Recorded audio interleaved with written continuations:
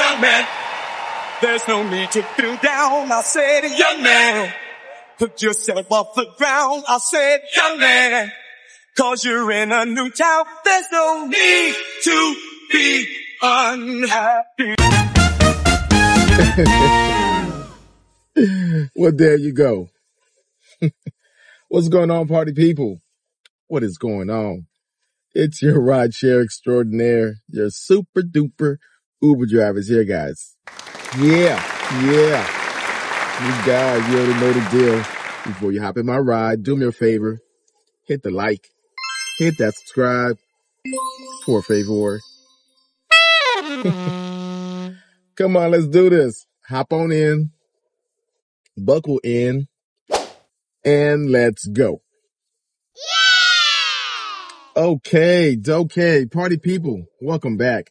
And if you're new to my channel, thank you for hitting that subscribe button. All right, Ken, folks, what are we talking about today, folks? What are we talking about today? Man, oh man. So Nancy Pelosi has been gaslighting us for the last, 4 or 5 years now. And now she finally admits it. She's the one who's been pulling the strings on Joe Biden's exit out of the presidency. Now, she's been saying that he's the greatest in sliced bread. He's this, he's that.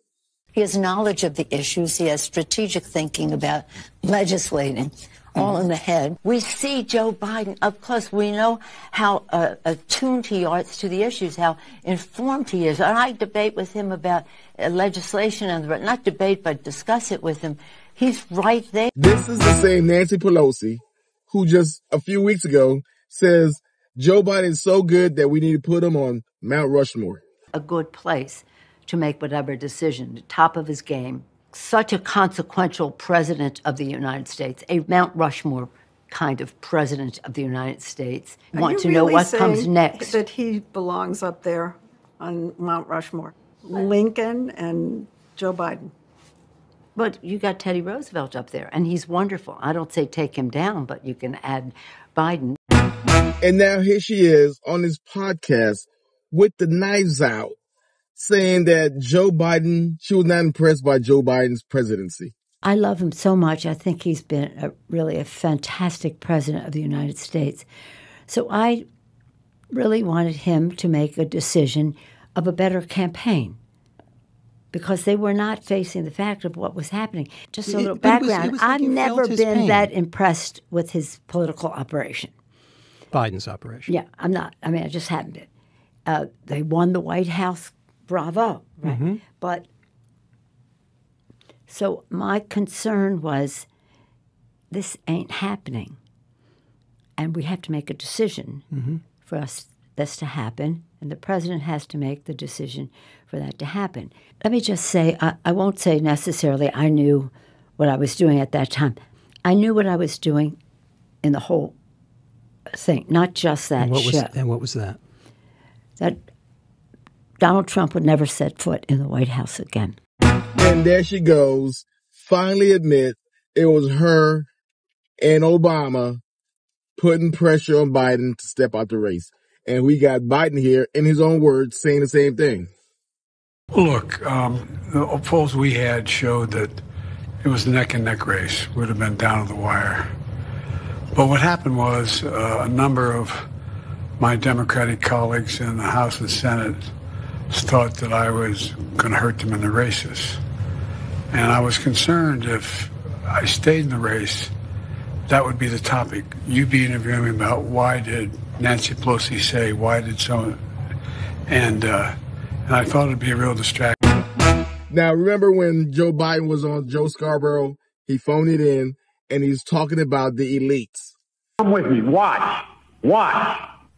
I'm getting so frustrated by the elites. Now, I'm not talking about you guys, but about the elites in the party, who they know so much more. Now, we were talking about Joe Biden's letter with no official White House header, the signature looking bad.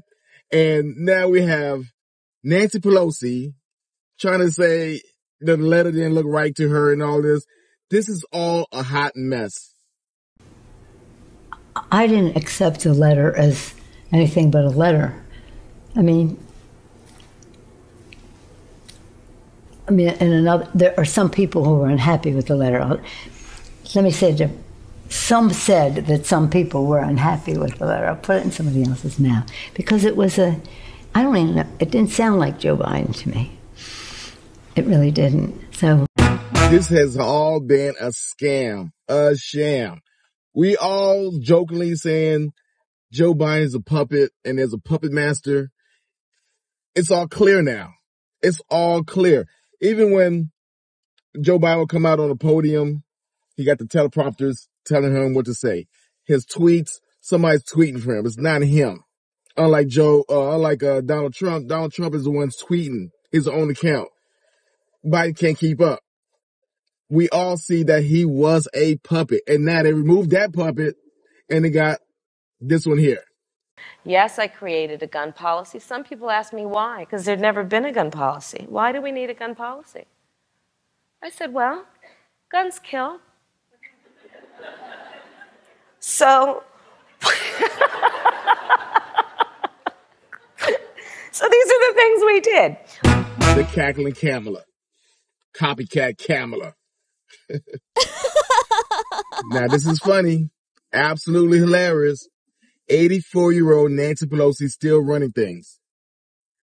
We keep talking about Joe Biden's 81 and he's too old. Yet Nancy Pelosi is still running things out here.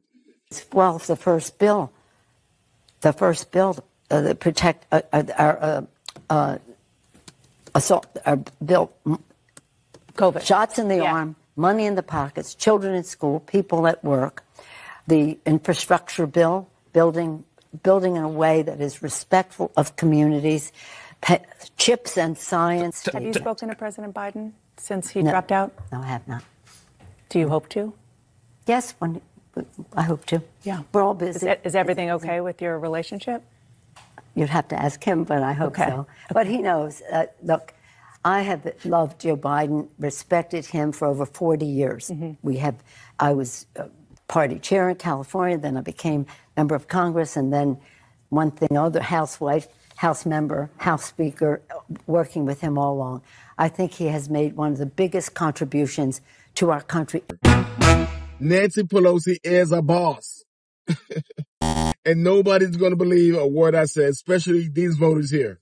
Why are y'all voting for Kamala Harris? I don't want to lose my rights. Like, I'm a trans man and I'm gay and I have been pregnant and I've had an abortion before and I don't want to lose that. I'm afraid of not being able to be myself anymore because from what I've heard, Trump's America doesn't want me to look like this. Before I was a minor and it would have been dangerous for me to properly, it would have been dangerous for me to carry a baby with personal reasons and everything. I also, I'm very, alternative, and I feel like if Trump were to win, I wouldn't be able to express myself through my looks and everything. And he thinks that Kamala's going to ruin the country, but I think that Trump would do worse, a lot. Kamala is going to be good for the country.